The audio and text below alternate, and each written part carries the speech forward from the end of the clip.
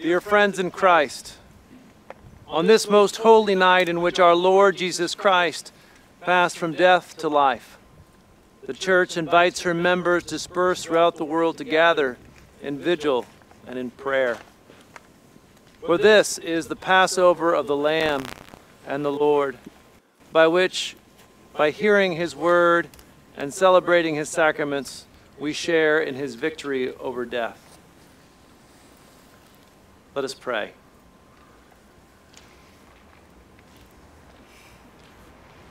O God, through your Son, you have bestowed upon your people the brightness of your light.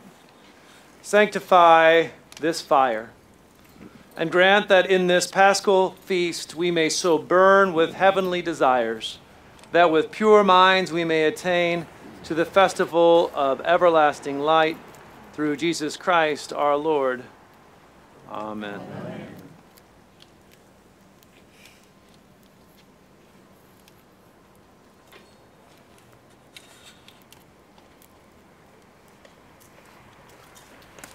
Christ yesterday and today, the beginning and the end, the Alpha and the Omega. His are the times and the ages.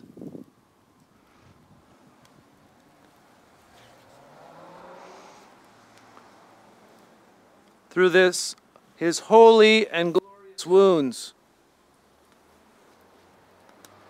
may Christ guard and preserve us.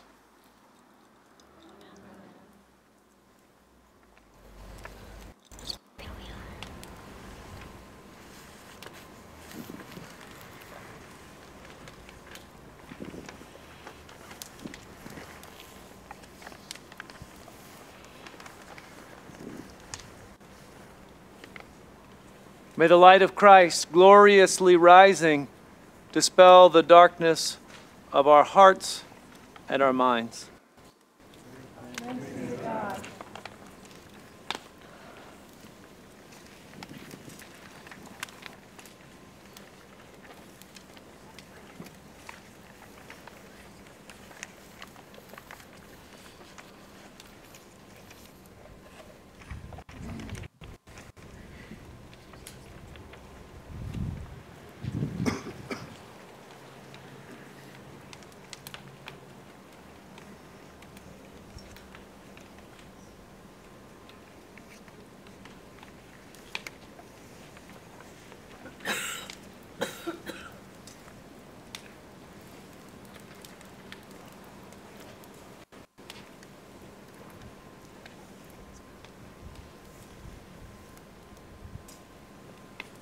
The light of Christ.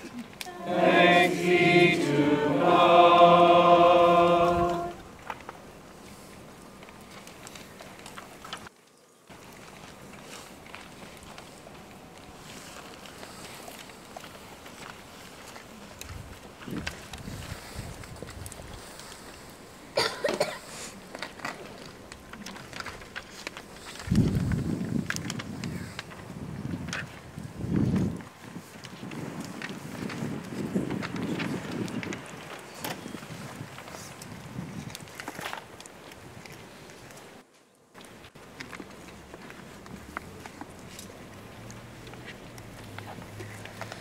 The light of Christ. Thanks be to God.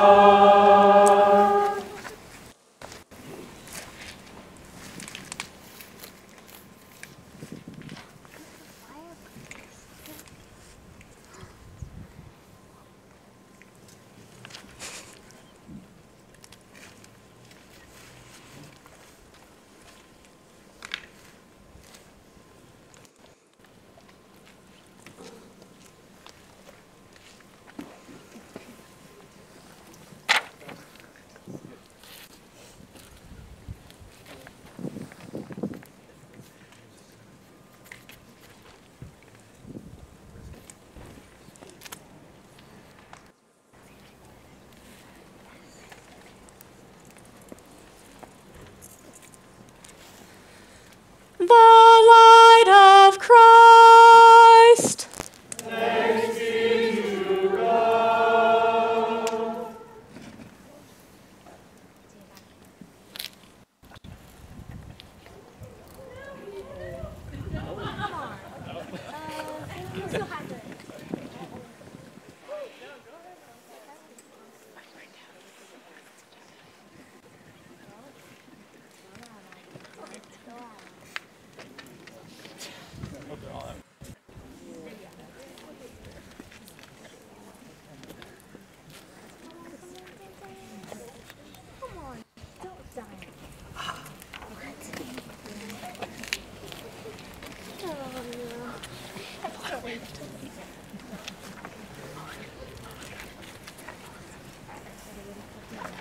Rejoice, all heavenly hosts and choirs of angels, and let your trumpets shout salvation, for the victory of our mighty King. Rejoice and sing now all around earth, bright with a glorious splendor. For darkness has been vanquished by our eternal King. Rejoice and be glad now, Mother Church, and let your holy courts in radiant light resound with the praises of your people. O you who stand near this marvelous and holy flame, pray with me to God the Almighty for the grace to sing the worthy praise of this great light. Through Jesus Christ, his Son, our Lord, who lives and reigns with him in the unity of the Holy Spirit, one God, forever and ever. Amen.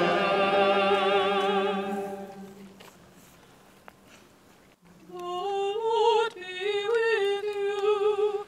And also with you. Let us give thanks to the Lord our God. It is right to give God thanks and praise. It is truly right and good, always and everywhere, with our whole heart and mind and voice to praise you, the invisible, almighty, and eternal God, and your only begotten Son, Jesus Christ our Lord. For he is the true Paschal Lamb, who at the feast of the Passover paid for us the debt of Adam's sin, and by his blood delivered your faithful people. This is the night when you brought our forebears, the children of Israel, out of bondage in Egypt, and led them through the Red Sea on dry land. This is the night when all who believe in Christ are delivered from the gloom of sin and are restored to grace and holiness of life. This is the night when Christ broke the bonds of death and hell and rose victorious from the grave. Oh, wonderful and beyond our knowing, O God, is your mercy and loving kindness to us, that to redeem a slave you gave a son. Holy is this night, when wickedness is put to flight,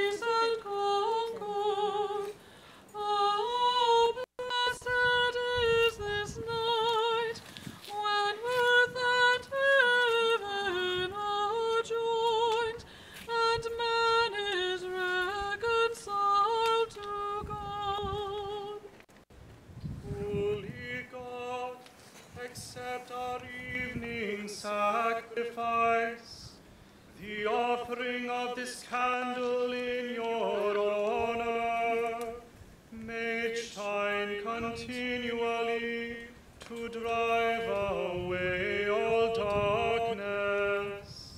May Christ, the morning star who knows no setting, find it ever burning.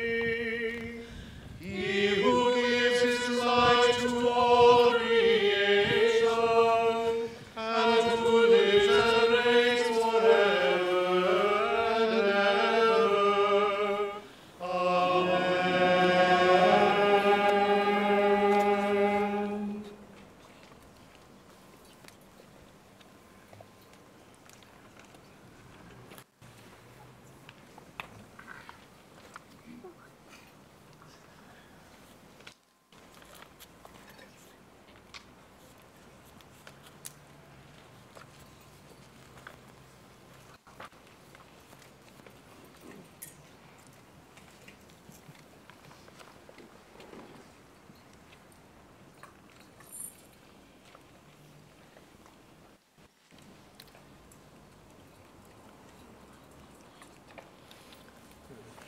Genesis, chapter 1. In the beginning, when God created the heavens and the earth was a formless void, and darkness covered the face of the deep, while a wind from God swept over the face of the waters. In the day that the Lord God made the earth and the heavens, when no plant of the field was yet in the earth, and no herb of the field had yet sprung up, for the Lord God had not caused it to rain upon the earth, there was no one to till the ground, but a stream would rise from the earth and water the whole face of the ground. Then God said, "Let there be light," and there was light. And God saw that the light was good, and God separated the light from the darkness. God called the light day, and the darkness he called night. And there was evening, and there was morning, the first day. And God said, "Let there be a dome in the midst of the waters, and let it separate the waters from the waters." So God made the dome and separated the waters that were under the dome from the waters that were above the dome, and it was so. God called the dome sky, and there was evening, and there was morning, the second day. And God said, "Let the waters under the sky be gathered together into one place, and let the dry land appear," and it was so. God called the dry land earth, and the waters that were gathered together he called seas. And God saw that it was good. Then God said, "Let the earth put forth vegetation, plants yielding seeds, and fruit trees of every kind on earth that bear fruit, with a seed in it." And it was so. The earth brought forth vegetation, plants yielding seeds of every kind, and trees of every kind bearing fruit with the seed in it. And God saw it, and it was good. And there was the evening, and there was the morning, the third day. And God said, "Let there be lights in the dome of the sky to separate the day from the night, and let them be for signs and for seasons and for days and years. And let them be lights in the dome of the sky to give light upon the earth." And it was so. God made the two great lights, the greatest light to rule the day and the lesser light to rule the night, and the stars. God set them in the dome of the sky to give light upon the earth, to rule over the day and over the night, and to separate the night from the darkness. And God saw that it was good. And there was evening, and there was morning, the fourth day. And God said, "Let the waters bring forth swarms of living creatures, and let birds fly above the earth across the dome of the sky." So God created the great sea monsters and every living creature that moves, of every kind, with which the waters swarm, and every winged bird and every kind. And God saw that it was good. God blessed them, saying, "Be fruitful and multiply, and fill waters in the seas, and let birds multiply in the earth." And there was evening, and there was morning, the fifth day. And God said, "Let the earth bring forth living creatures of every kind, cattle and creeping things and wild animals of the earth of every kind." And it was so. God made the wild animals of the earth of every kind, and the cattle of every kind, and everything that creeps upon the ground of every kind. And God saw that it was good. Then the Lord God formed man from the dust of the ground, and breathed his nostrils the breath of life, and the man became a living being. And the Lord God planted a garden in Eden in the east, and there he put the man whom he had formed. Out of the ground the Lord God made to grow every tree that is pleasant to the sight and good for food, the tree of life also in the midst of the garden, and the tree of knowledge of good and evil. Then God said, "Let us make humankind in our image,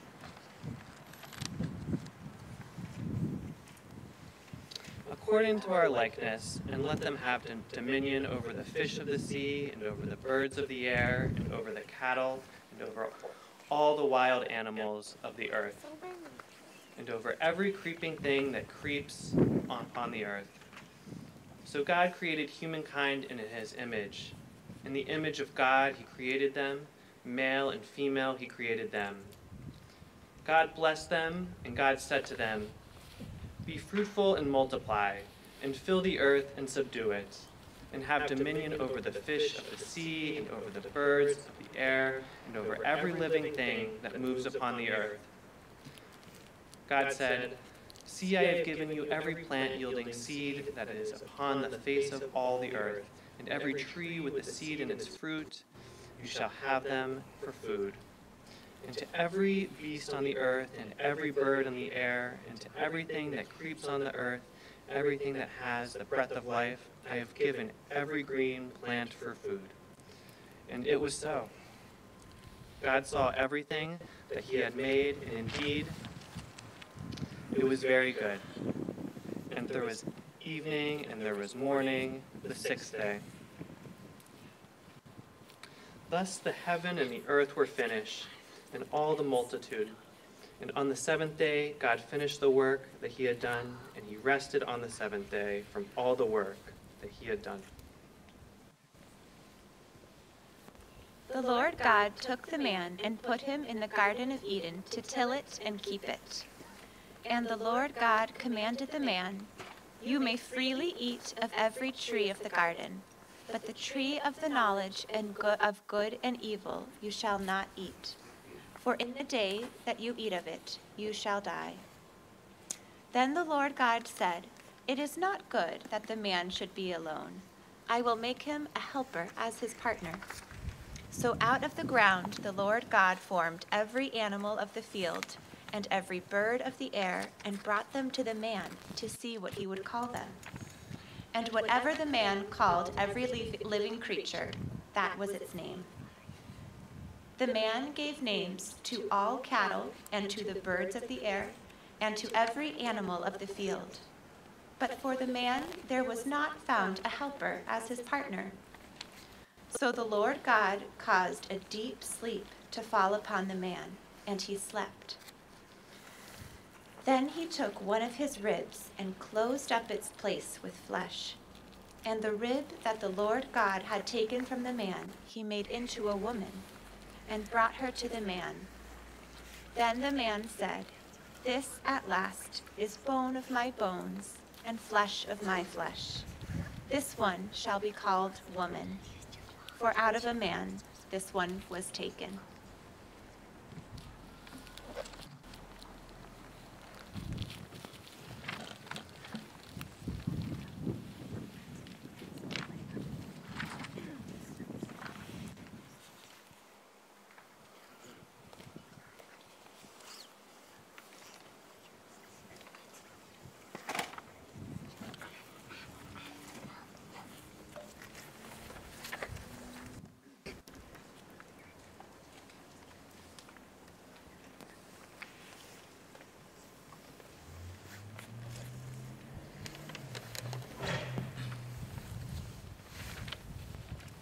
For centuries, the people of God have wondered which one of these stories of creation is right.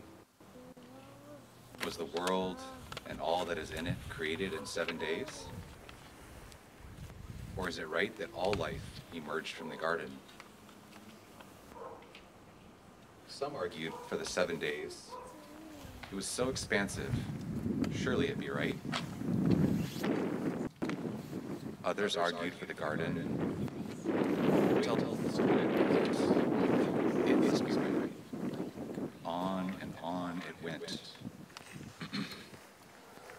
Until finally one scholar, Ancient of Days, stood up and with weariness in his voice said, "Enough, they're both right."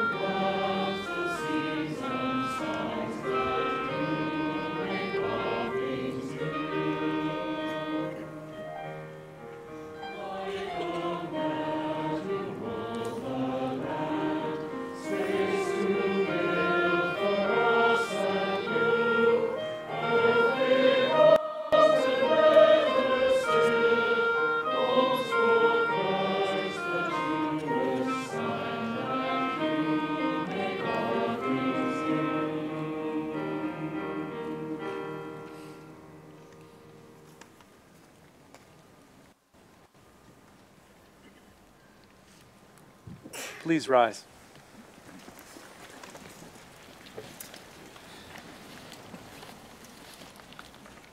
Let us pray.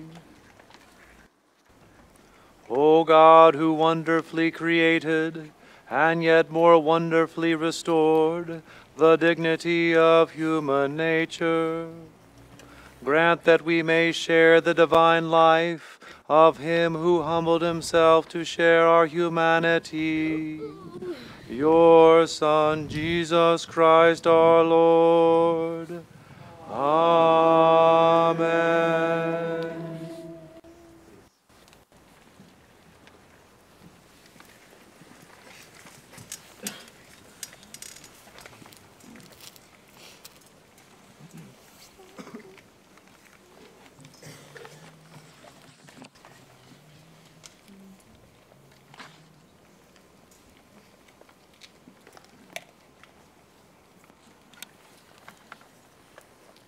After these things, God tested Abraham. He said to him, "Abraham." And he said, "Here I am." He said, "Take your son, your only son Isaac, whom you love, and go to the land of Moriah, and offer him there as a burnt offering on one of the mountains that I shall show you." So Abraham rose early in the morning, saddled his donkey, and took two of his young men with him, and his son Isaac. He cut the wood for the burnt offering, and set out and went to the place in the distance that God had shown him. On the third day, Abraham looked up and saw the place far away. Then Abraham said to his young men, "Stay here with the donkey, The boy and I will go over there. We will worship, and then we will come back to you." Abraham took the wood of the burnt offering and laid it on his son Isaac, and he himself carried the fire and the knife. So the two of them walked together. Isaac said to his father Abraham, "Father," and he said, "Here I am, my son." He said, "The fire and the wood are here, but where is the lamb for a burnt offering?" Abraham said, "God himself will provide the lamb for a burnt offering, my son." So the two of them walked on together. When they came to the place that God had shown him, Abraham built an altar there and laid the wood in order. He bound his son Isaac and laid him on the altar on top of the wood. Then Abraham reached out his hand and took the knife to kill his son. But the angel of the Lord called to him from heaven and said, "Abraham, Abraham." And he said, "Here I am." He said, "Do not lay your hand on the boy or do anything to him. For now I know that you fear God, since you have not withheld your son, your only son, from me." And Abraham looked up and saw a ram caught in a thicket by its horns. Abraham went and took the ram and offered it up as a burnt offering instead of his son.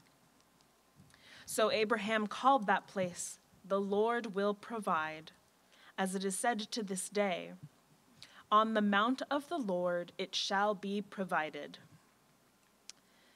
The angel of the Lord called to Abraham a second time from heaven and said, "By myself I have sworn, says the Lord, because you have done this and have not withheld your son, your only son, I will indeed bless you, and I will make your offspring as numerous as the stars of heaven and as the sand that is on the seashore.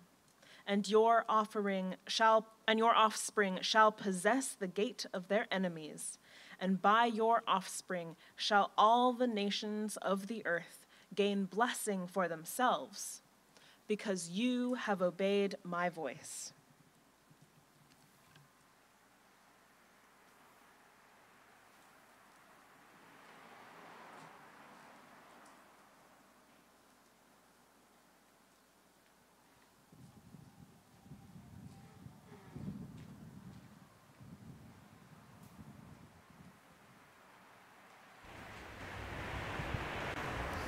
In this text, Abraham shows no doubt, no fear. But we who hear the story, we have questions. Questions that even if Abraham did not ask, would arise on the road to Moriah. Perhaps from an old man that Abraham meets on the road.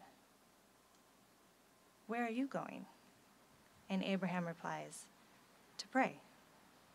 "And do you typically pray carrying fire and a knife and wood on your shoulders? We may tarry there for several days. We may need to slaughter an animal and cook it. Maybe. Or maybe the Holy One ordered you to sacrifice your son. Let me ask you this. Have you lost your mind? You've waited 100 years to beget a son, and now you're going to destroy him?" I get it. I do. You trust in the Holy One, and you want to prove your faith. That's admirable. So you'll do it. You will sacrifice Isaac.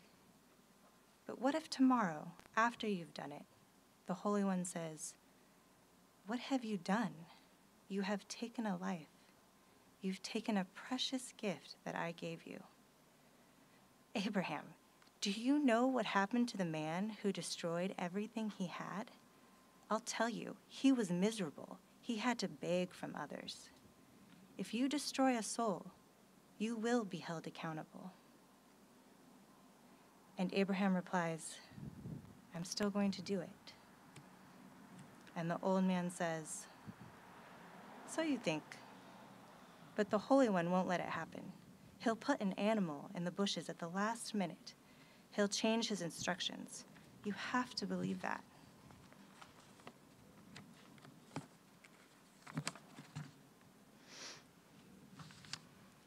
I can't listen to you, even if I'm right. That's the thing about a liar. Even when he tells the truth, no one will believe him.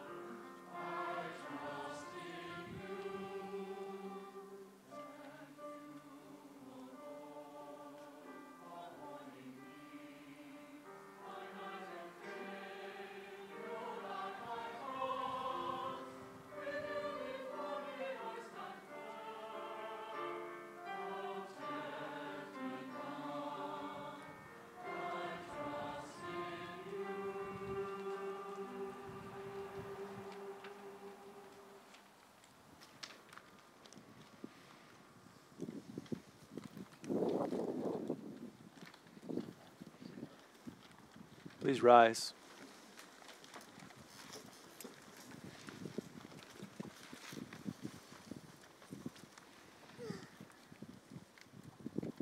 Let us pray. God and Father of all believers, for the glory of your name multiply, by the grace of the Paschal Sacrament, the number of your children, that your church may rejoice to see fulfilled your promise to our father Abraham, through Jesus Christ our Lord. Amen.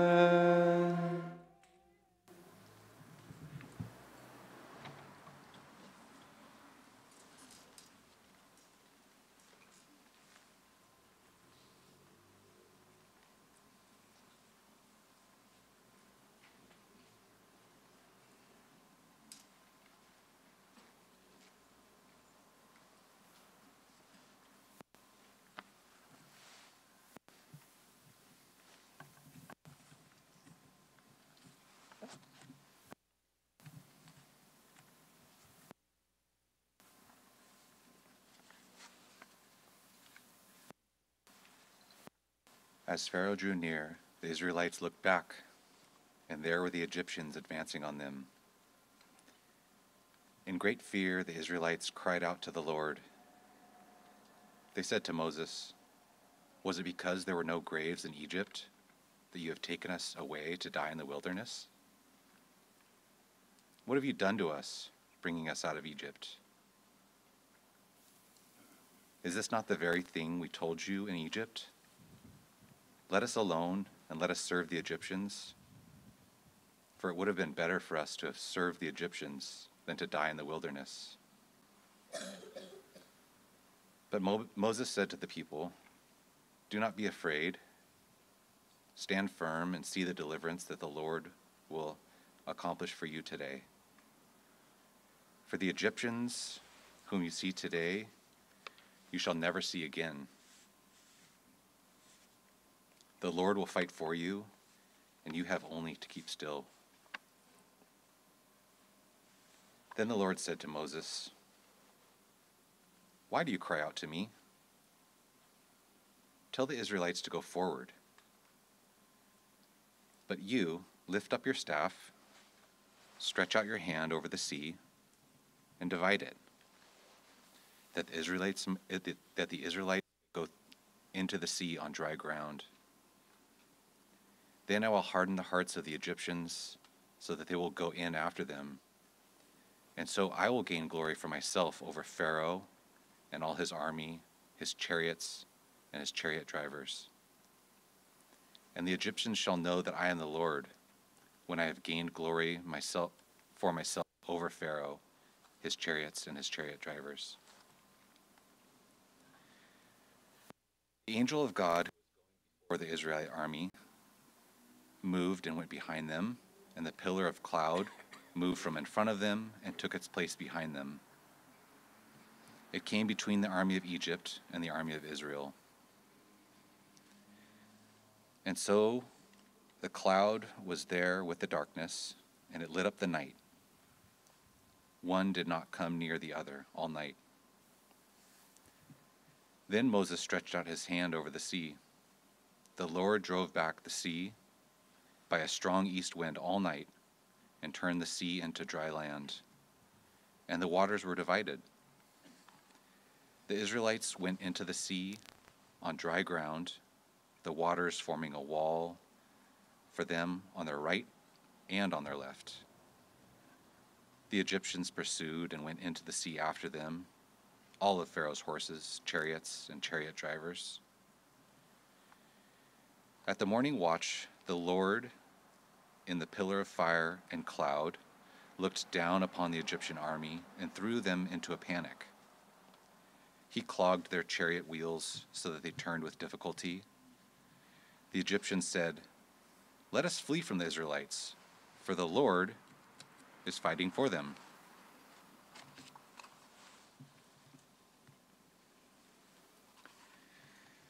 Then the Lord said to Moses, "Stretch out your hand over the sea so that the water may come back upon the Egyptians, upon their chariots and their chariot drivers."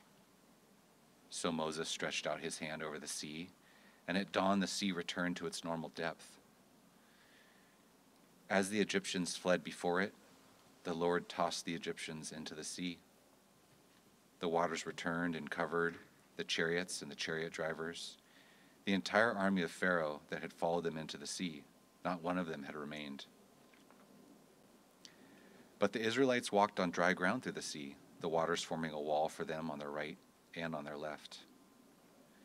Thus the Lord saved Israel that day from the Egyptians, and Israel saw the Egyptians dead on the seashore. Israel saw the great work that the Lord did against the Egyptians. So the people feared the Lord and believed in the Lord and his servant Moses. Then Moses and the Israelites sang this song to the Lord. "I will sing to the Lord, for he has triumphed gloriously. Horse and rider he has thrown into the sea."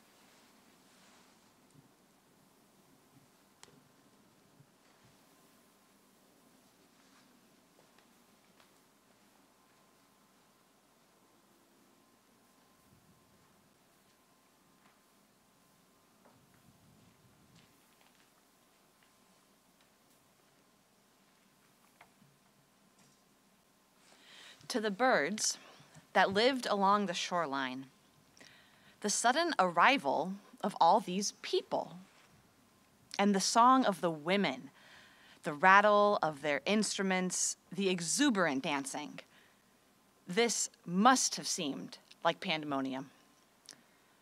But The angels in heaven, too, were watching,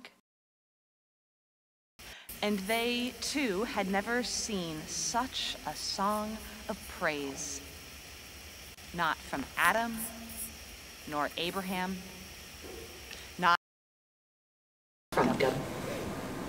this Exquisite song of praise. The angels wanted to join in to celebrate with the Israelites. But the Lord said to the angels, "Do not sing today. How can you sing when the when the works of my hands are drowning in the sea?"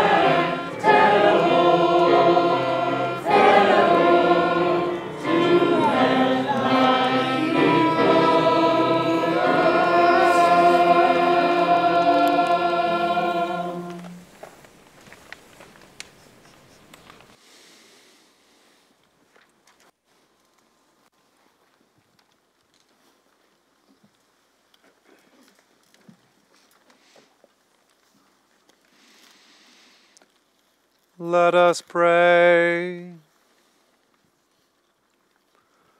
O merciful God, save all whom oppression drowns, wash away injustice. With Miriam we sing to the majestic mercy of your baptismal waters. O merciful God, we implore you, This time save also the Egyptians. In your mercy wider and deeper than all the oceans of the earth.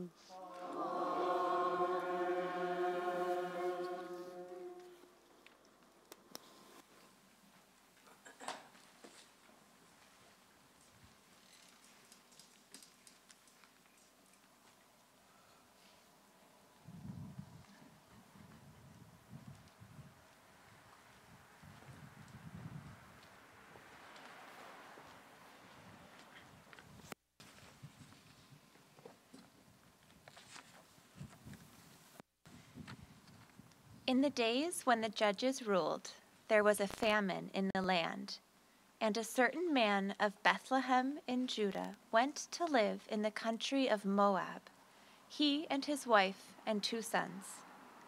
The name of the man was Elimelech, and the name of his wife Naomi.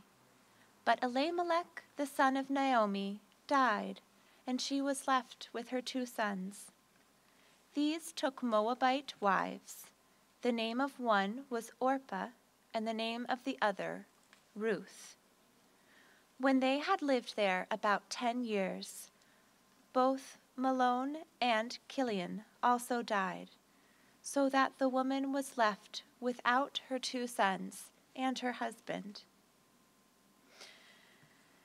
Then she started to return with her daughters-in-law from the country of Moab, for she had heard in the country of Moab that the Lord had considered his people and had given them food. So she set out from the place where she had been living, she and her 2 daughters-in-law, and they went on their way back to the land of Judah. But Naomi said to her 2 daughters-in-law, "Go back, each of you, to your mother's house. May the Lord deal kindly with you, as you have dealt with the dead and with me. The Lord grant that you may find security, each of you, in your house of your husband." Then she kissed them, and they wept aloud. They said to her, No, we will return with you to your people. But Naomi said, "Turn back, my daughters. Why will you go with me?" They wept aloud again. Orpah kissed her mother-in-law goodbye, but Ruth clung to her. So she said, "Look, your sister-in-law has gone back to her people and to her gods. Return after your sister-in-law." But Ruth said, Do not press me to leave you, to turn back from following you. Where you go, I will go. Where you lodge, I will lodge. Your people shall be my people, and your God my God. Where you die, I will die, and there will I be buried. May the Lord do thus to me, and more as well, if even death parts me from you. When Naomi saw that she was determined to go with her, she said no more to her. So Naomi returned together with Ruth the Moabite, her daughter-in-law, who came back with her from the country of Moab. They came to Bethlehem at the beginning of the barley harvest. Now Naomi had a kinsman on her husband's side, a prominent rich man of the family of Elimelech, whose name was Boaz. And Ruth the Moabite said to Naomi, Let me go to the field and glean among the ears of grain behind someone in whose sight I may find favor. She said to her, Go, my daughter. So she went. She came and gleaned in the field behind the reapers. As it happened, she came to the part of the field belonging to Boaz, who was the family of Elimelech. Then Boaz said to his young man who was in charge of the reapers, To whom does this young woman belong? The young man who was in charge of the reapers answered, She is the young Moabite woman who came back with Naomi from the country of Moab. She said, Please, let me glean and gather among the sheaves behind the reapers. So she came, and she has been on her feet from early this morning until now, without resting even for a moment. Then Boaz said to Ruth, "Now listen, my daughter. Do not go to glean in another field or leave this one, but keep close to my young women. Keep your eyes on the field that is being reaped and follow behind them. I have ordered the young men not to bother you. If you get thirsty, go to the vessels and drink from where the young men have drawn." Then she fell prostrate, with her face to the ground, and said to him, "Why have I found favor in your sight that you should take notice of me when I am a foreigner?" But Boaz answered her, "All that you have done for your mother-in-law since the death of your husband has been fully told to me, how you left your father and mother and your native land and came to a people that you did not know before. May the Lord reward you for your deeds, and may you have a full reward from the Lord, the God of Israel, under whose wings you have come for refuge." Her mother-in-law said to her, "Where did you glean today? And where have you worked? Blessed be the man who took notice of you." She told her mother-in-law with whom she had worked, saying, "The name of the man with whom I work today is Boaz." Then Naomi said to her daughter-in-law, "Blessed be he by the Lord, whose kindness has not forsaken the living or the dead."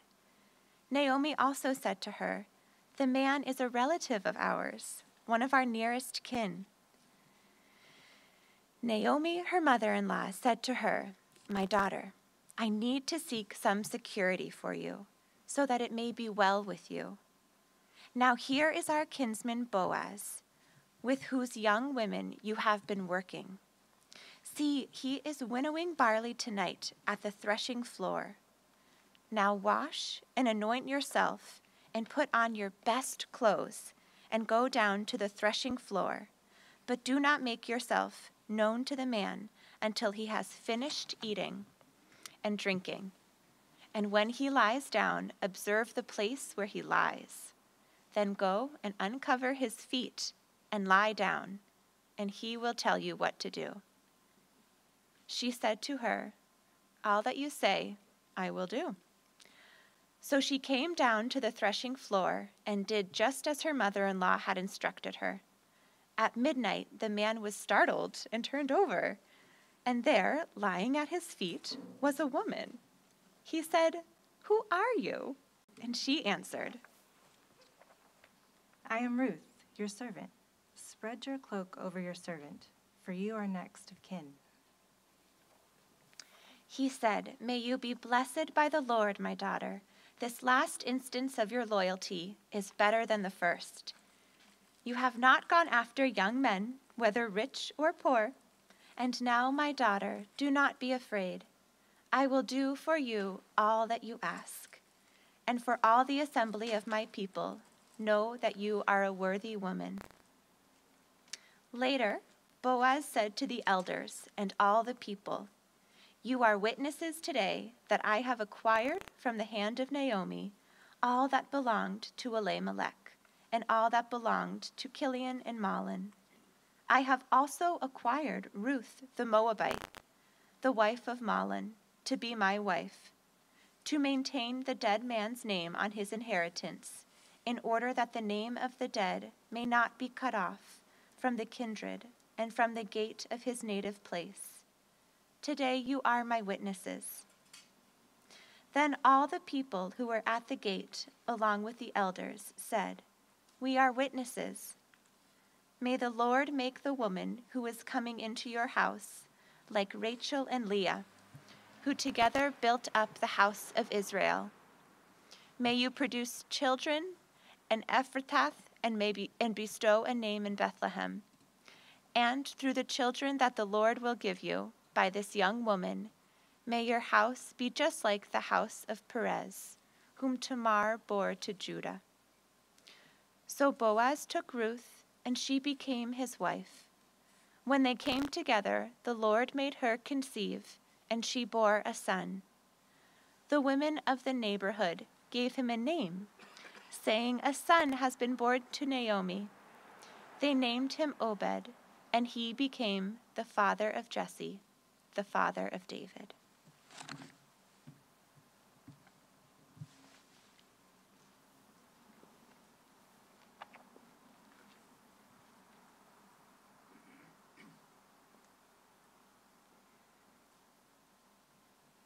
Moving In by Audre Lorde. It is the worst of luck to bring into a new house from the old bread, salt, or broomstick. Salt, bread, and broom, be still. I leave you guardian against gone places. I have loved your loss, and a green promise making new, salt, bread, and broom. Remove me from the was I still am, to now becoming. Hear this house, forever blessed.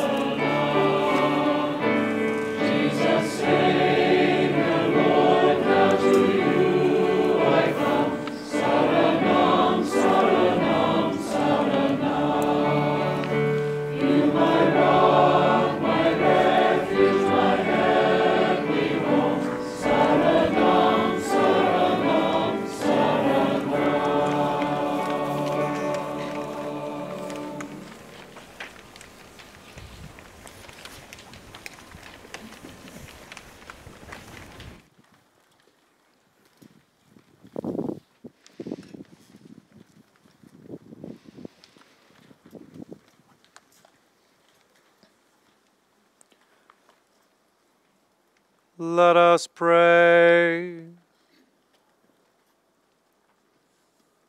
God of our mothers, you bless us even in lean times and bring us to times of plenty.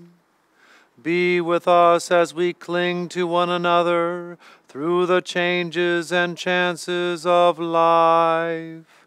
In the name of the one who never turns back from us.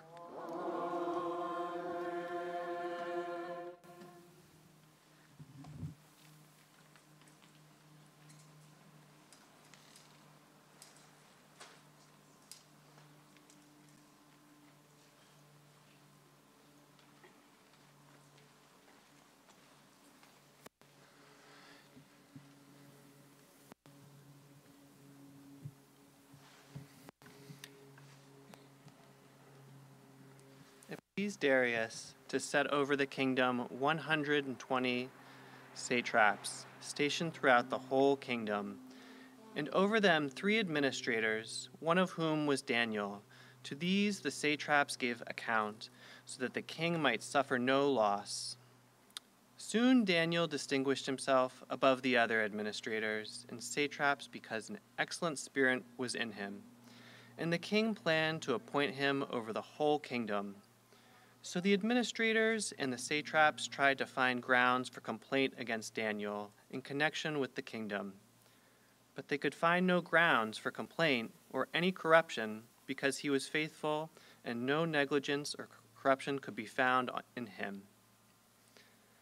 The men said, "We shall not find any ground for complaint against this Daniel unless we find it in connection with the law of his God."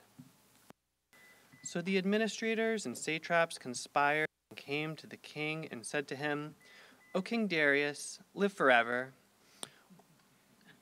All the administrators of the kingdom, the prefects and the satraps, the counselors and the governors are agreed that the king should establish an ordinance and enforce an interdict, that whoever prays to any god or human for 30 days, except to you, O king, shall be thrown into the den of lions. Now, O king, establish the interdict and sign the document so that it cannot be changed, according to the law of Medes and the Persians, which cannot be revoked. Therefore King Darius signed the document and interdict. Although Daniel knew that the document had been signed, he continued to go to his house, which had windows in its upper room towards Jerusalem, and to get down on his knees 3 times a day to pray to his God and praise him, just as he had done previously. Then those men watched and found Daniel praying, seeking mercy before his God.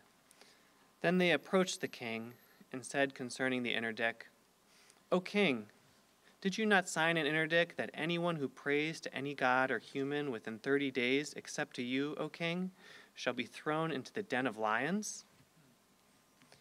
The king answered, "The thing stands fast, according to the law of Medes and Persians, which cannot be revoked."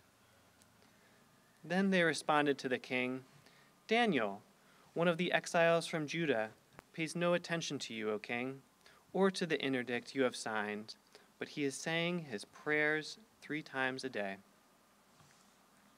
When the king heard the charge, he was very much distressed.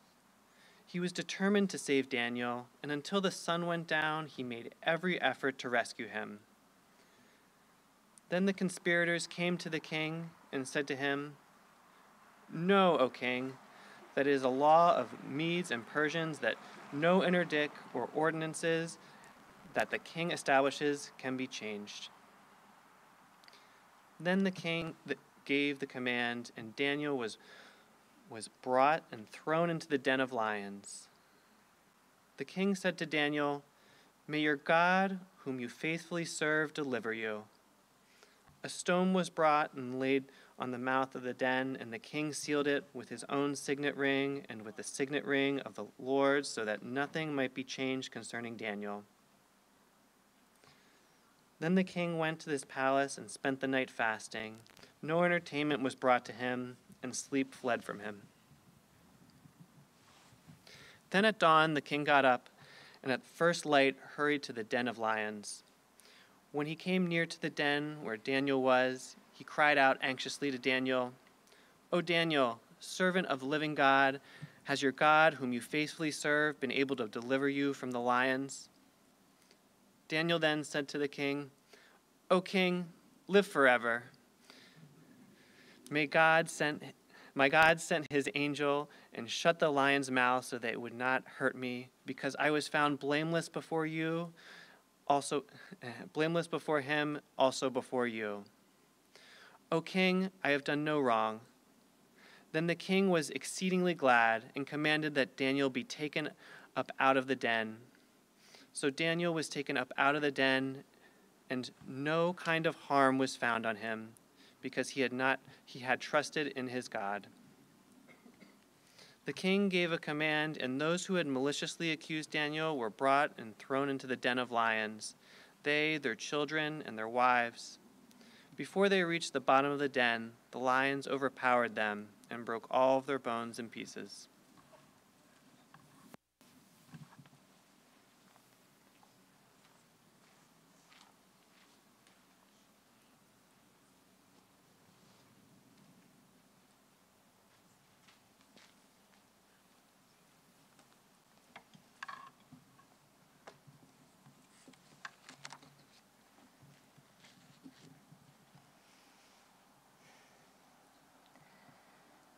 You may write me down in history with your bitter, twisted lies.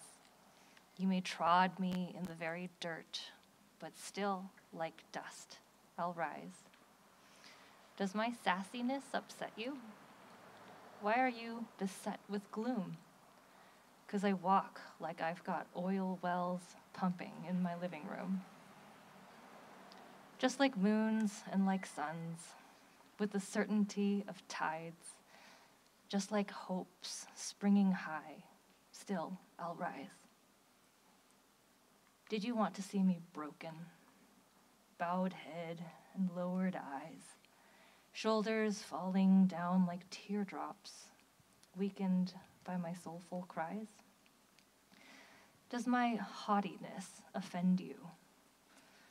Don't you take it awful hard 'cause I laugh like I've got gold mines digging in my own backyard?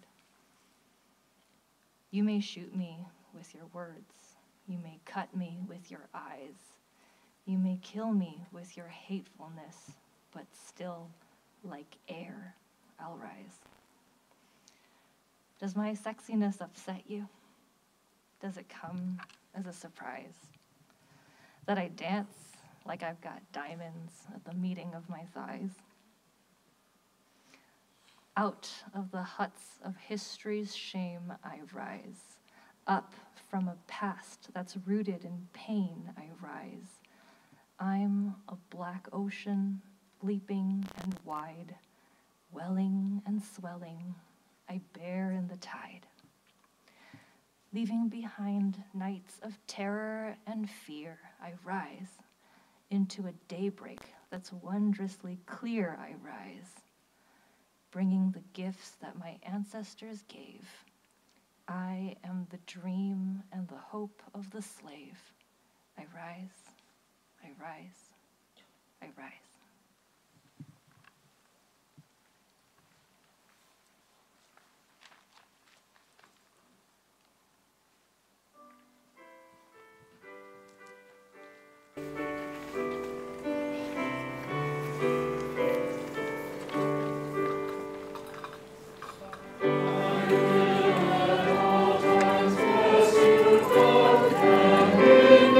Praise you with my voice.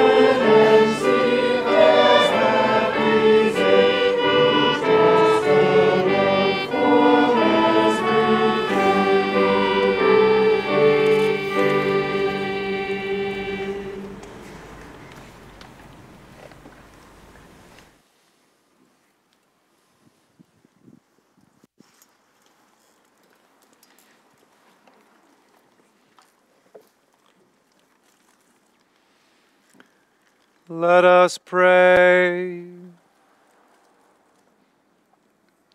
Blessed are you, Lord, God of our salvation. Your servant Daniel was devoted to you, even when faced with the threat of death by his enemies.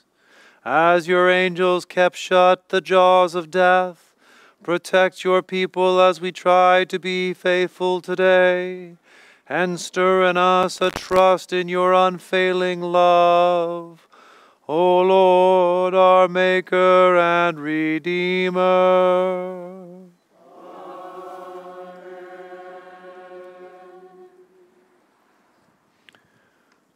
Through the Paschal mystery, dear friends, we are buried with Christ by baptism into his death and raised with him to newness of life.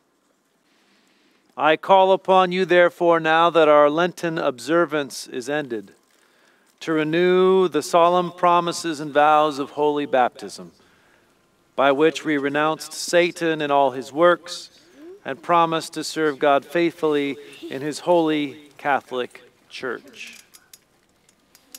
Do you affirm your renunciation of evil and renew your commitment to Jesus Christ? Do you believe in God the Father?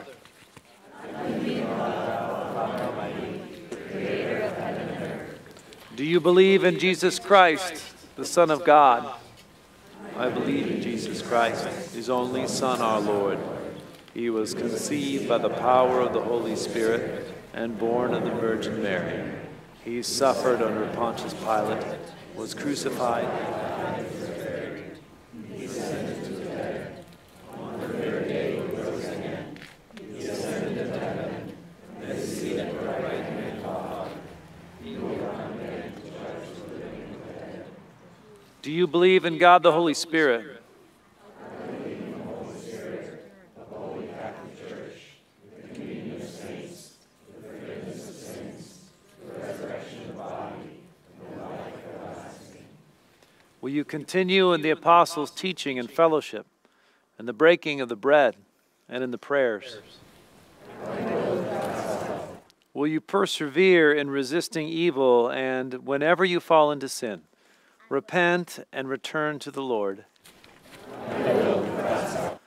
Will you proclaim by word and example the good news of God in Christ?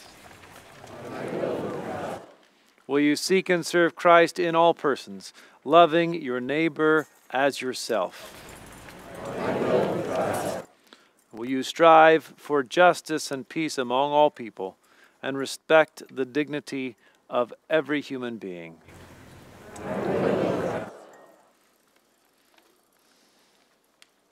Holy Mary, the God-bearer, Come rejoice with us.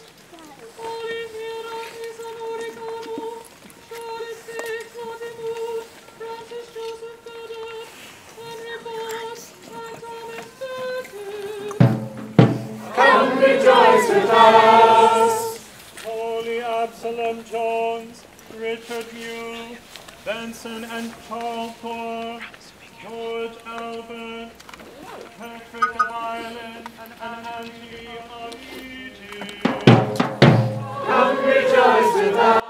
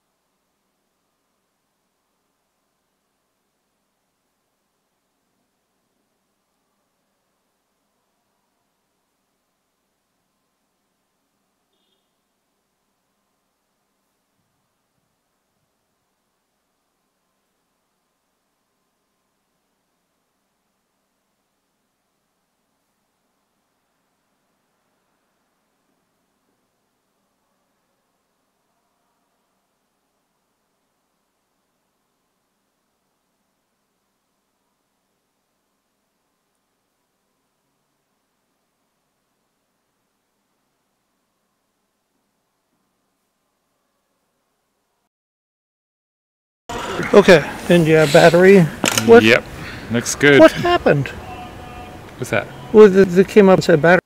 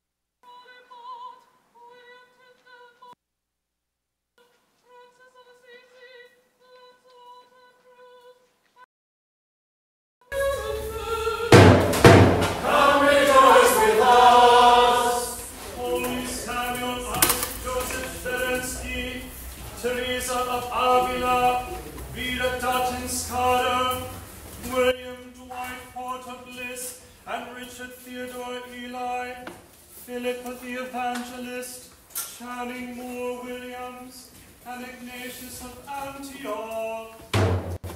Come rejoice with us. Holy Philadelphia, Nicholas Ridley, and Thomas Bradford, James Jerusalem, coming from their life and all of thee, Henry Martin, James Louis, Simon Huntington, William the Rome, and Theodore Francis. Come rejoice with us. Holy Ralph Adams Cram, Richard Upton, and John Lepard, Vincent de Paul, Elizabeth of Hungary, Cecilia of Rome, Isaac Watts, C.S. Lewis, Nicholas Ferrar, Alfred the Great, and Lillian Trasher. Come rejoice with us. Holy Wilfred, John Merrick, and Thomas Tallis, Margaret of Scotland, Francis Asbury, and George Whitfield, Hugh and Robert, Roses, Aston, Lincoln, Edmund of East Anglia, and Hilda of Whitby. Come rejoice with us. Holy Francis Xavier, John of Damascus, Karl Barth, Clement of Alexandria, Nicholas of Myra, Lucia of Syracuse, John of the Cross, Ambrose of Milan, Richard Baxter, and Robert MacDonald. Come rejoice with us. Bill Lofstrom, Roberta Bliss, Michael Berry, Anya Kihov King, Emery Garriott, Nex Benedict, Mary Ellman, Christopher Curtis, Alexei Navalny, Mele Pau, Howard Wagner, Toby Keith, Ruth Law, David Reed, Francisco Galiman, Madeleine Moncler-Ross, Polly Vosper, Helen Francis Elvin, Tommy Nesbinsky, Montgomery Abraham, Thomas Nelson, Ross Stubenberg, Kevin King, Valerie Lyle, Zita Sublet, Zoe Hesterberg, Chris Westover, Teresa Neuschewski, Mara Claire Chisoni, Gurbahan Sun Buchen, Ben Herman, Ruby Sanchez, Philomena Galiman Sunda, Arnold Belka, those killed in the fire of West Maui, Emily Gillingham, Clay Smutsky, Devin Robinson, Mary Alice Davis, Jeff Bronca, Linda Armstrong, Andy Coombs, Ann Coburn, Manuel Nunes, John B. Williamson, Riven Stevenson, Saskia Hamilton, Stephanie Andresen, Dennis Palmer, Mike Shockley, Paula Kersgardner, Mark Anderson, Vicky Huggies, Kenneth Johnson, Margot, Ingrid Fitzgerald King, Alan Claymore, William Atchison, Christine Gallagher, all you holy men and women of God, come rejoice with us. O God, you have brought us near to an innumerable company of angels, and to the spirits of the just made perfect in you. Grant us during our earthly pilgrimage to abide in their fellowship, and in our heavenly country to become partakers of their joy. Through Jesus Christ our Lord, who lives and reigns with you and the Holy Spirit, one God, now and forever.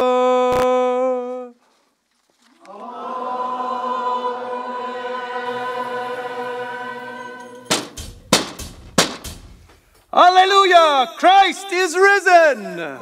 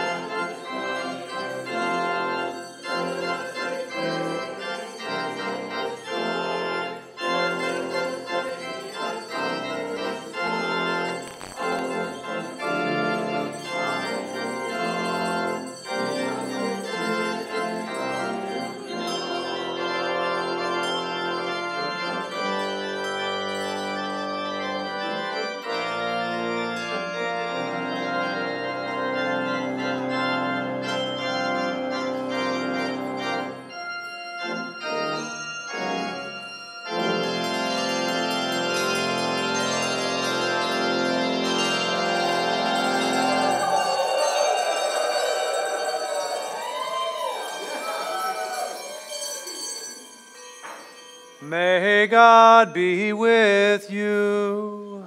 And also with you. Let us pray. O God, who made this holy night to shine with the glory of the Lord's resurrection, stir up in your church that spirit of adoption which is given to us in baptism, that we, being renewed both in body and mind, may worship you in sincerity and truth.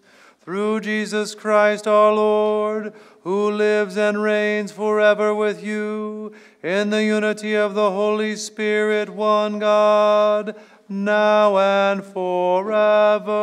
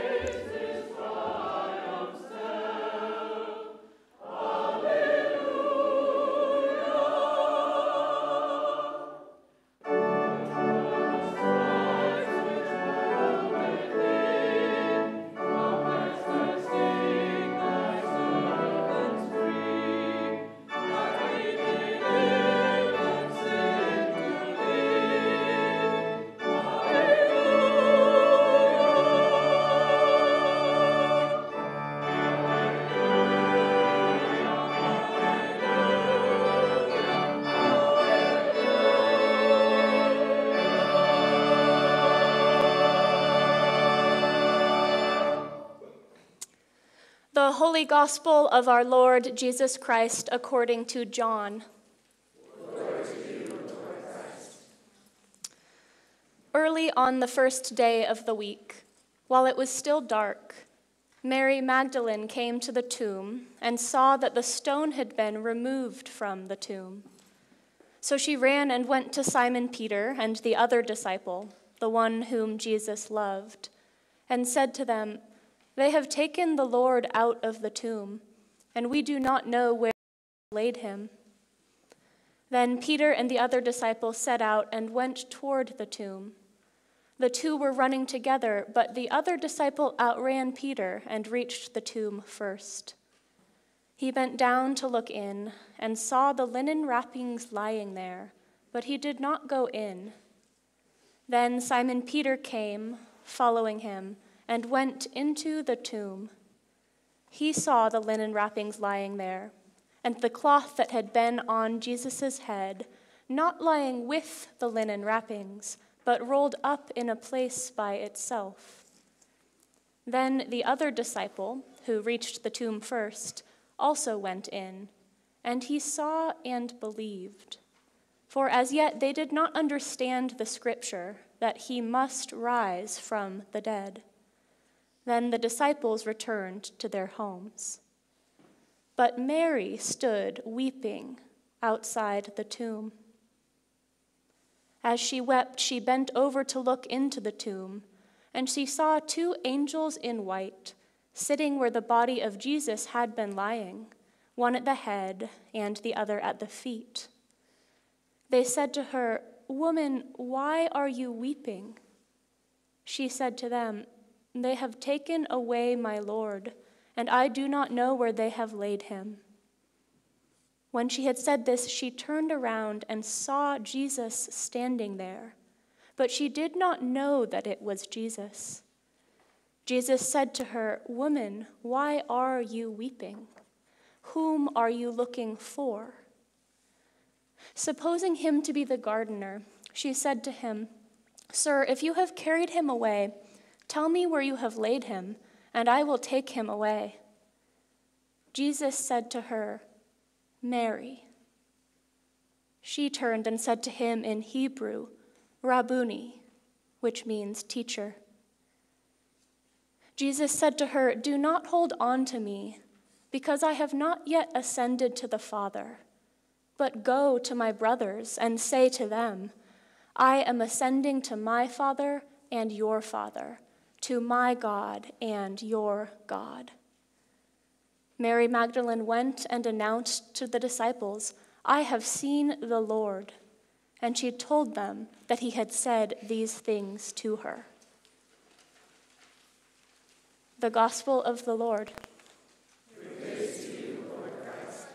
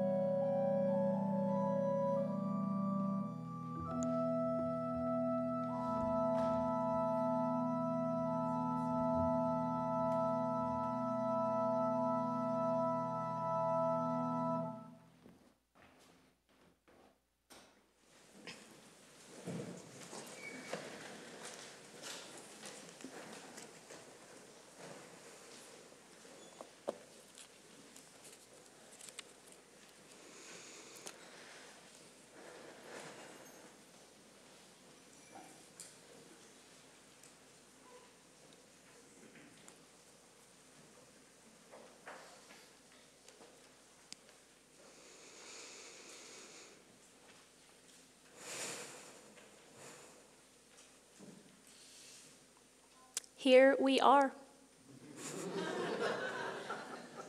We made it. Out of the cold and the dark, we've come to a place of warmth and light and gold. Alleluia. Christ is risen.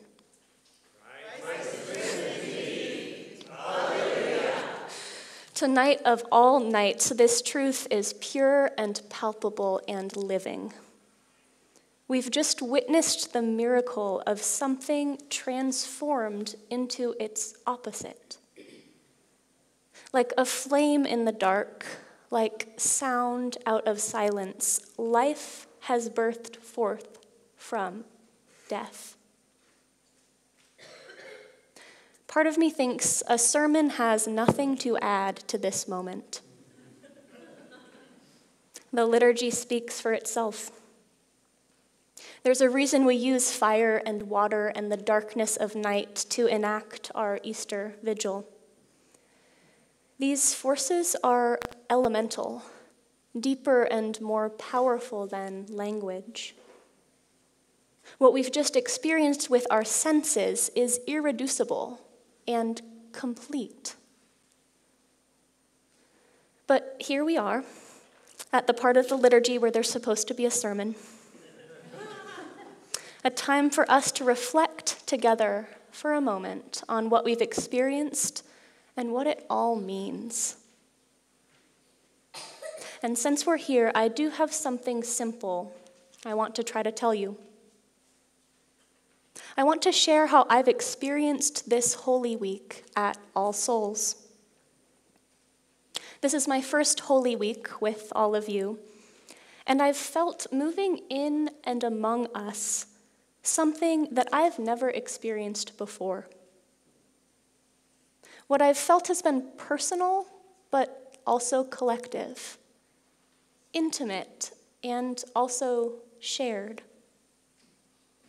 What I've glimpsed, I think, is what happens when hundreds of strands of individual experience meet one another with common vision and purpose. When we share in a common belief and act from a common hope. When that happens, something new emerges, something that has changed my understanding of the promise of the resurrection and what we're rejoicing in tonight. I'll do my best to try to describe it because I think and I hope that you've felt it too. I want to start with tonight's gospel, the resurrection account according to John. The way that John tells this story is particular, and it's helped me make sense of the ways we participate, individually and together, in the truth of this resurrection story. In John's telling, we first see disciples racing to the tomb and finding the empty linen wrappings.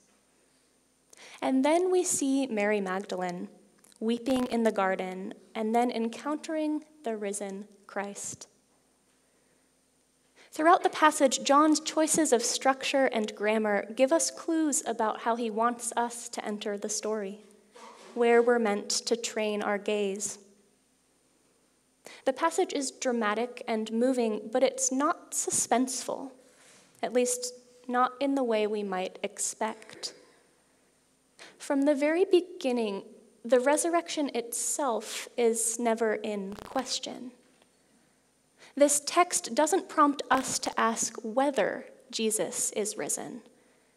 Instead, John takes pains to ensure that we, the readers, know that Jesus has risen, far before the characters do. Look at the careful way that verses 13 and 14 are worded. Mary sees two angels, but she doesn't immediately assume that Jesus is risen. Why would she? So she asks the angels where they've laid his body. And when she, Mary, had said this, she turned around and saw Jesus standing there, but she did not know that it was Jesus. And Jesus said to her, "Woman, why are you weeping?" The structure of these sentences is very deliberate. We're told that Jesus is standing there, and then we're told a clause later that Mary doesn't know it.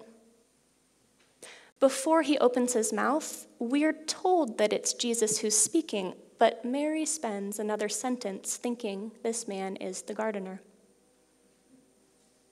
The narrative pull in this passage is not our own dawning recognition of Jesus. It's our waiting to see if Mary will recognize Jesus and how she will respond. In other words, the resurrection of Jesus the Christ, according to John, has at least two key dimensions. There's the event of Jesus' rising from the dead, and then there's the recognition of that event by those who witness and follow. John is careful to show that Christ is risen far before Mary or the disciples realize it. The resurrection doesn't depend on whether or not we, humans, recognize and believe. And at the same time, the resurrection doesn't exist out there, abstract and disembodied. Mary, says Jesus, rooting us in time and space, calling her by name. The resurrection comes alive when we receive it as the truth and when we recognize that we are part of this great story. And that account feels right to me.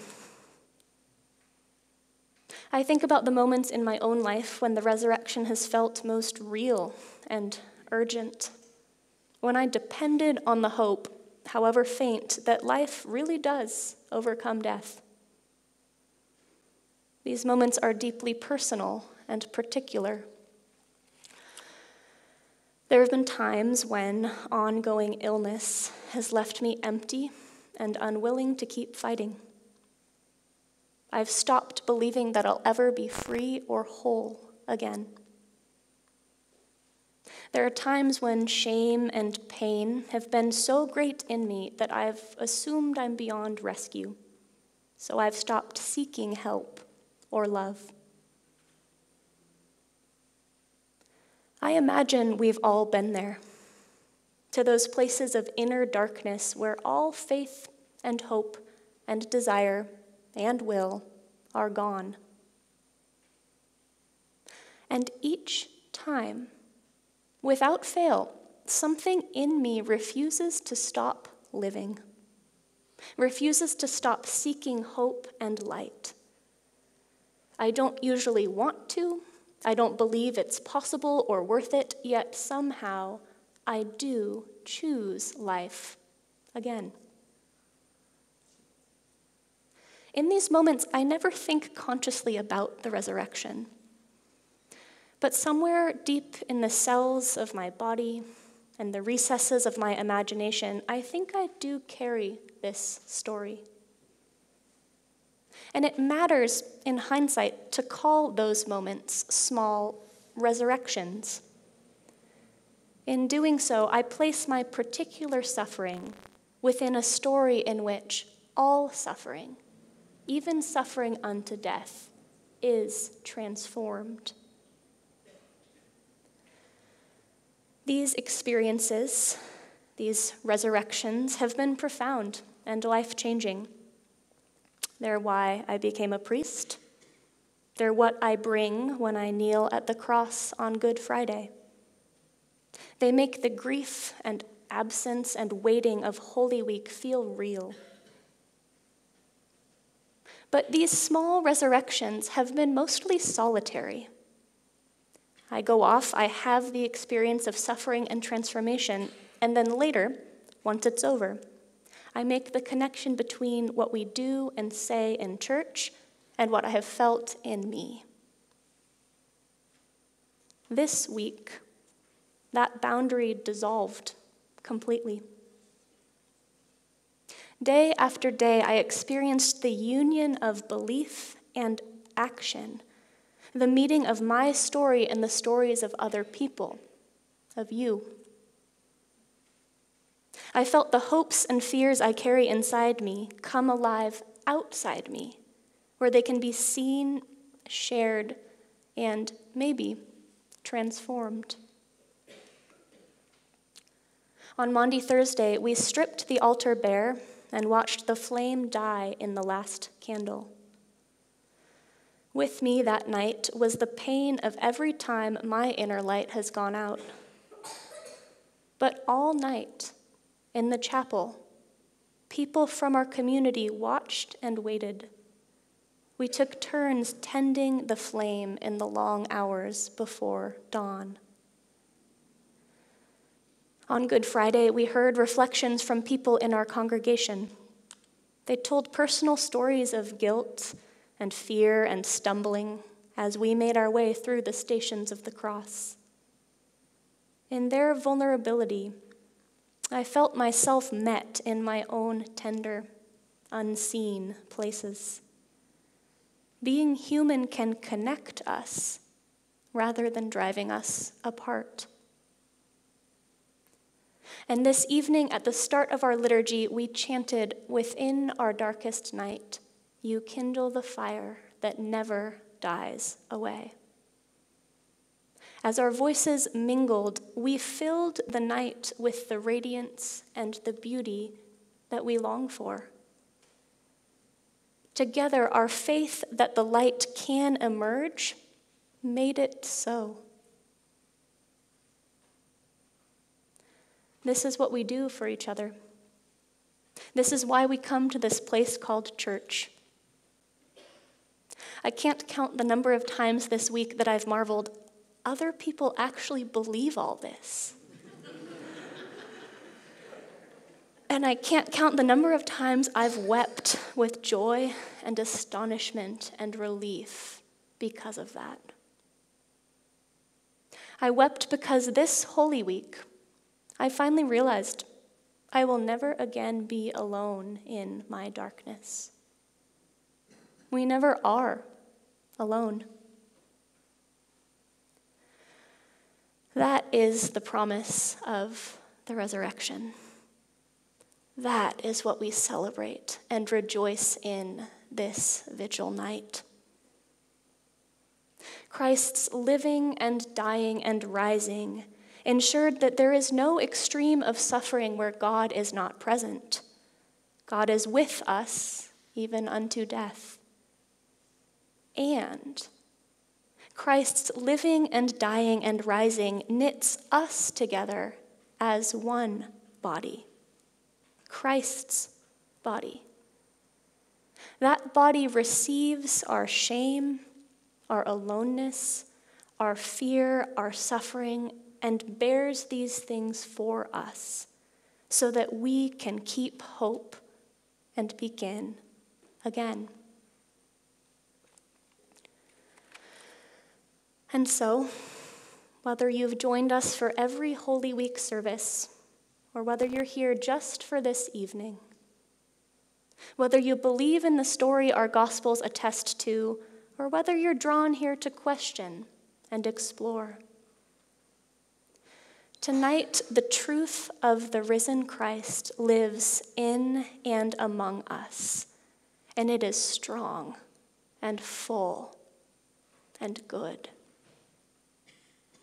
So let's savor it together, and let's rejoice.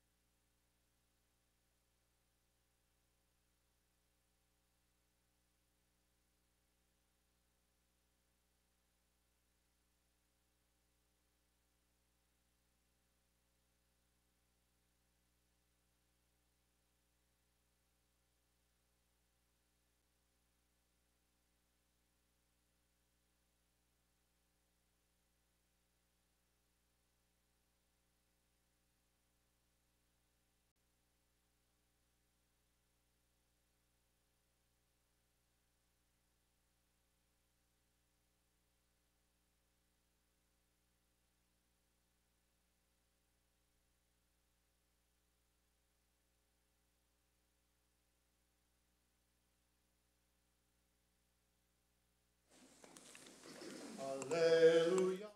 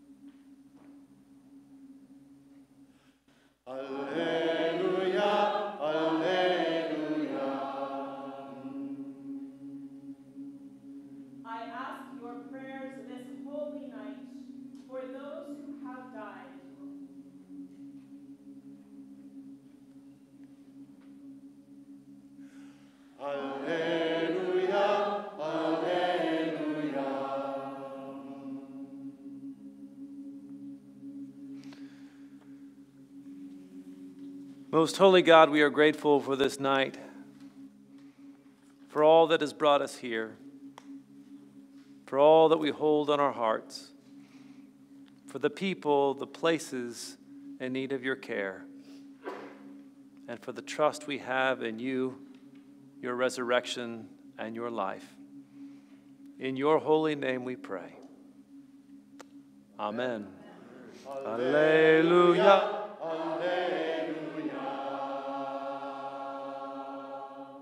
And may the peace of the risen Christ be always with you.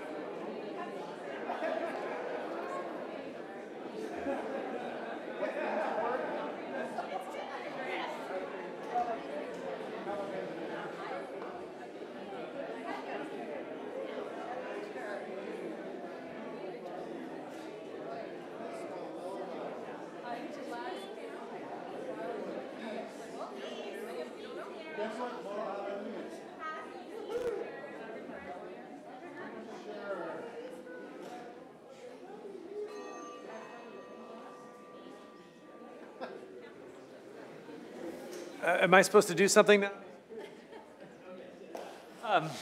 Hello, Christ is risen. Christ is risen indeed. Alleluia. So that was something. Welcome to All Souls and to the Easter Vigil.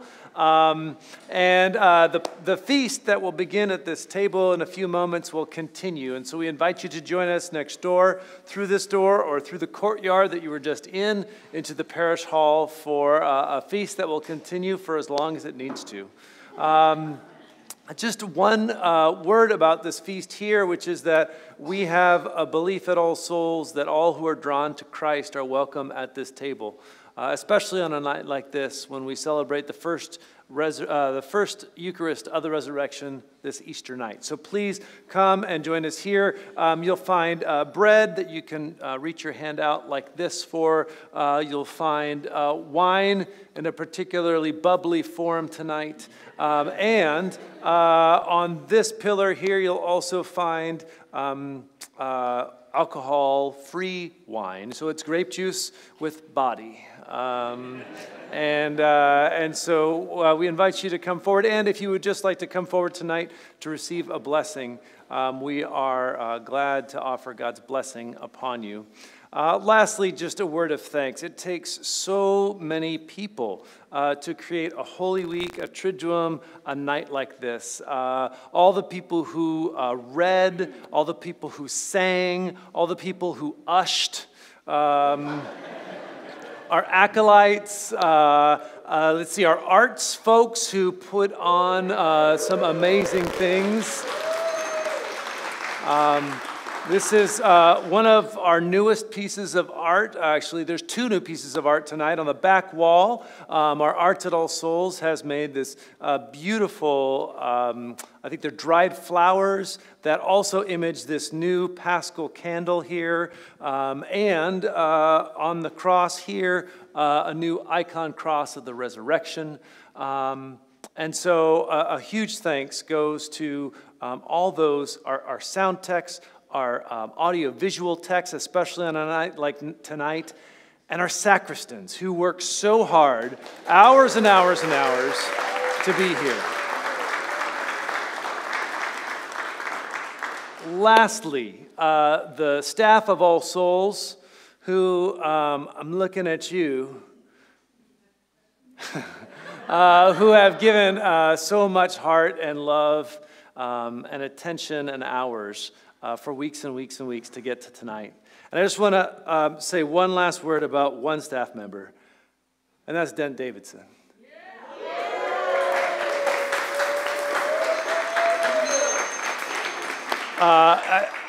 He's been doing this for 48 years.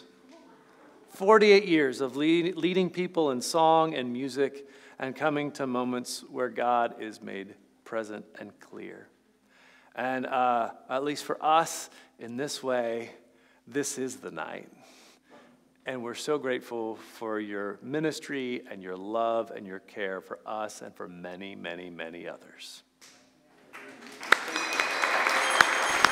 That's right.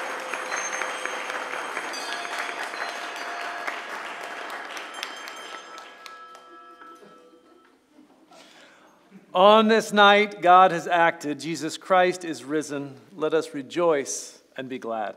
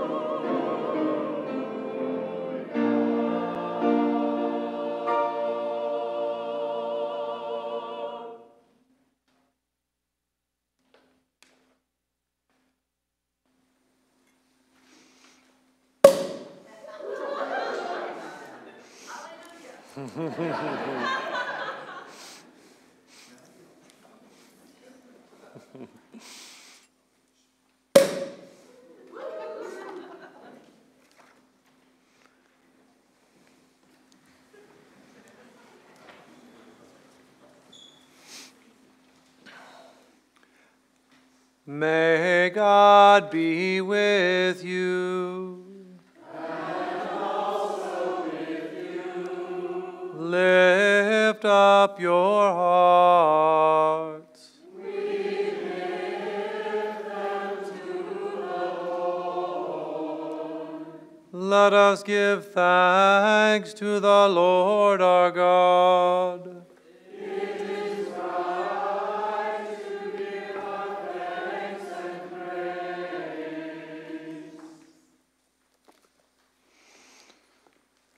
It is right and a good and joyful thing, always and everywhere to give thanks to you, Father Almighty, Creator of heaven and earth.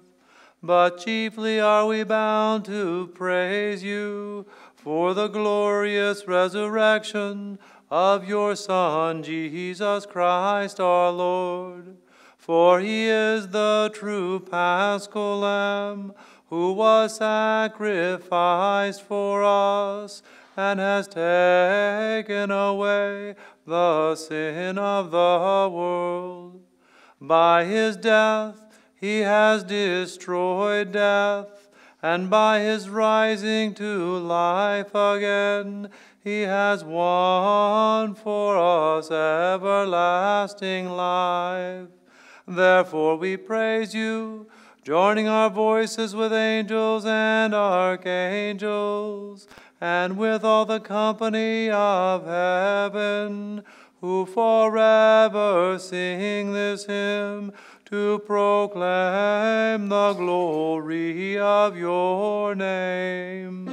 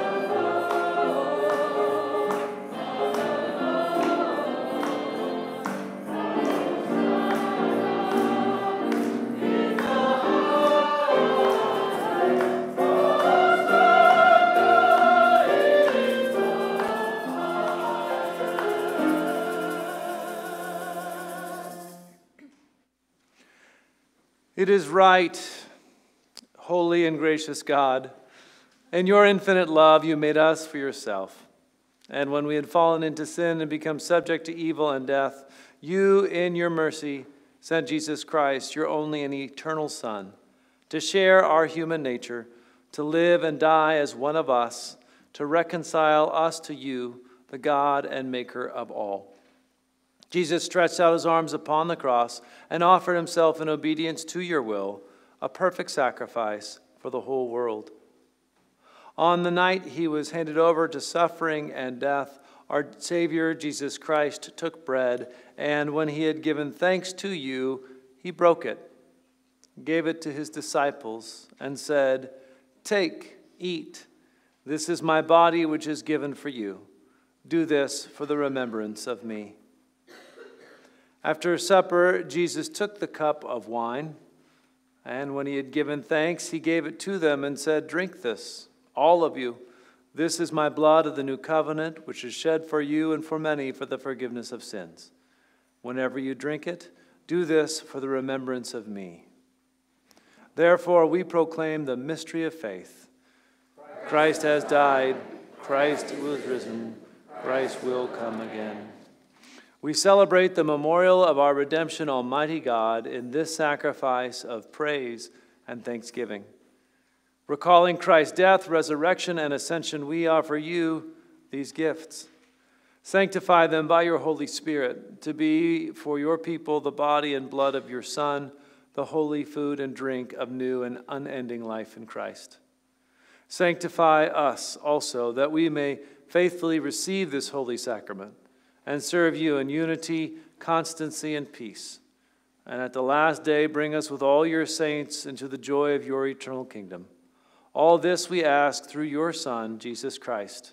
By him and with him and in him, in the unity of the Holy Spirit, all honor and glory is yours, Almighty God, now and forever. Amen.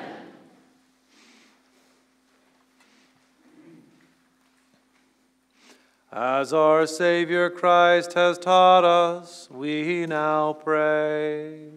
Our Father in heaven, hallowed be your name. Your kingdom come, your will be done, on earth as in heaven. Give us today our daily bread. Forgive us our sins, as we forgive those who sin against us.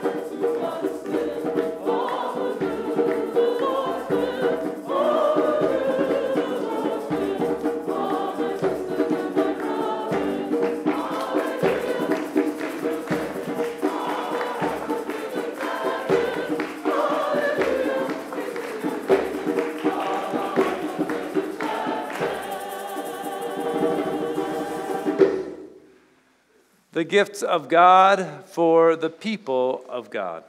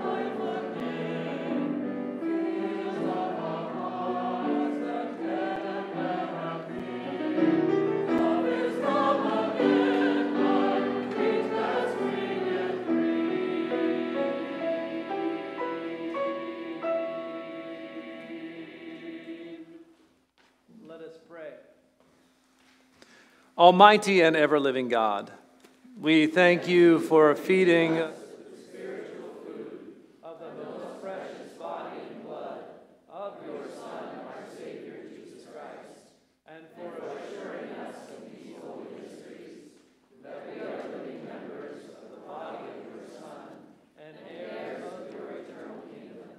And now, Father, send us out to do the work you have given us to do, to love and serve you as faithful witnesses of Christ our Lord. To him, to you, and to the Holy Spirit, be honor and glory, now and forever. Amen. A reading from the letter to Paul to the Romans. Do you not know that all of us who have been baptized into Christ Jesus were baptized into his death? Therefore, we've been buried with him by baptism into death, so that just as Christ was raised from the dead by the glory of the Father, so we too might walk in newness of life. For if we have been united with him in a death like his, we will certainly be united with him in a resurrection like his. We know that our old self was crucified with him so that the body of sin might be destroyed, and we might no longer be enslaved to sin. For whoever has died is freed from sin. But if we have died with Christ, we believe that we will also live with him. We know that Christ, being raised from the dead, will never die again. Death no longer has dominion over him. The death he died to sin once for all. But the life he lives to God. So you also must consider yourselves dead to sin and alive to God in Christ Jesus. Hear what the Spirit is saying to God's people. Thanks be to God. May Almighty God, who has redeemed us and made us her children through the resurrection of her Son, our Lord, bestow upon you the riches of her blessing. May God, who through the water of baptism has raised us from sin into newness of life, make you holy and worthy to be united with Christ forever. Amen. May God, who has brought us out of bondage to sin into true and lasting freedom in the Redeemer, bring you to your eternal inheritance. Amen. And the blessing of God Almighty, the Father, the Son, and the Holy Spirit be upon you and remain with you forever. Amen.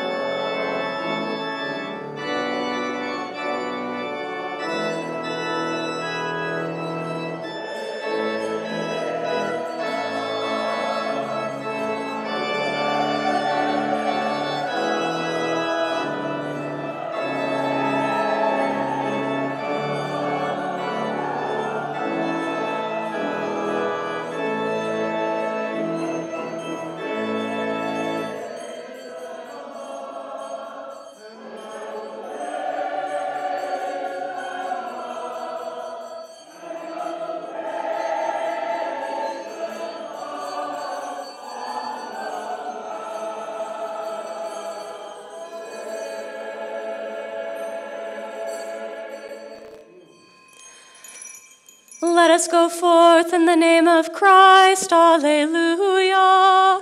Alleluia.